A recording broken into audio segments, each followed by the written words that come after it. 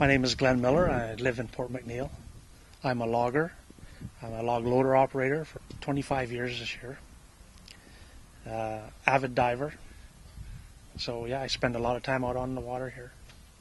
It's probably the biggest attraction of living on the North Island, outdoors.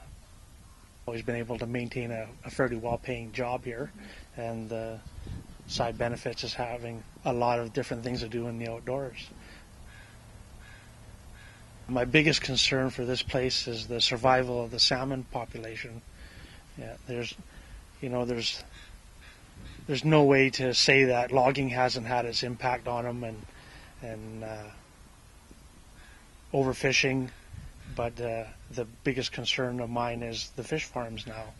It's as if the salmon didn't have enough against them, but now they have the fish farms and the sea lice problem and that is my biggest concern right now, because without the salmon, the grizzly bears and the black bears will start to suffer, and the whales will suffer, and it's I don't see anything good about it. If the salmon could be brought back to levels they were even, say, 10 years ago, that itself would be a great thing to have, for sure. My one thing to say to the decision makers would be to hand over the control of and governance of the industry to the people who live here, make DFO a provincial entity instead of a federal entity.